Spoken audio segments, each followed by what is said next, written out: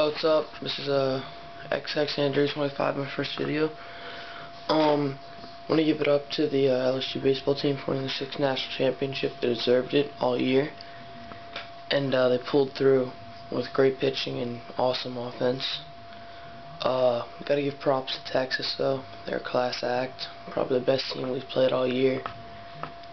I mean, they gave it. I mean, the first game, really, LSU should not have won that game. That they didn't deserve to win that game. But I mean, they pulled through, I guess, at the end, so you can see they deserved it. They just stepped up big.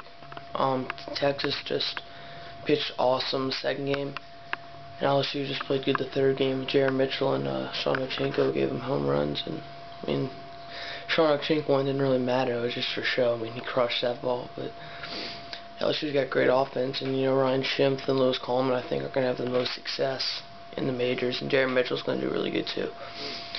But Texas is a really class act. You know, Augie Garrido, great coach, made them, you know, kind of just stand there and watch and respect. They didn't just walk off and discuss, man. They're a class act, and he got a good program over there. So I would love to see him play Texas next year, the next national championship. But Texas might have the edge because LSU's losing their players. But just want to show you guys something here.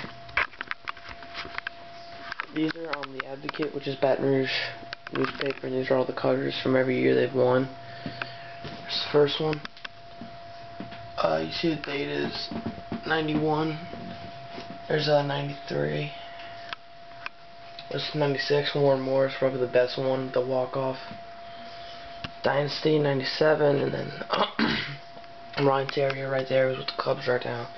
And this open spot is for the next one, which I'm going to order. I'll put the link on the side if you guys want to order one. It's like 15 bucks.